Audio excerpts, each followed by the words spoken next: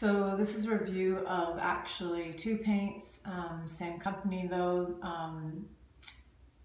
One is semi-gloss, one is eggshell, Sherwin Williams Ovation Paint Plus Primer on both.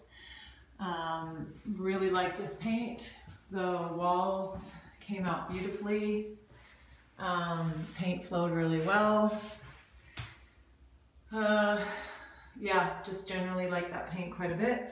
The trim, don't know if you can see it real well, but did the trim in the semi-gloss, 3 coats, and yeah, really nice actually.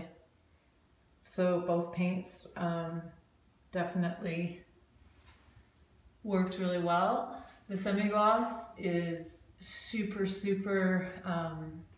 strong, sticks really well, I found, and the eggshell is just really nice to work with, and just gives you a really nice consistent end product.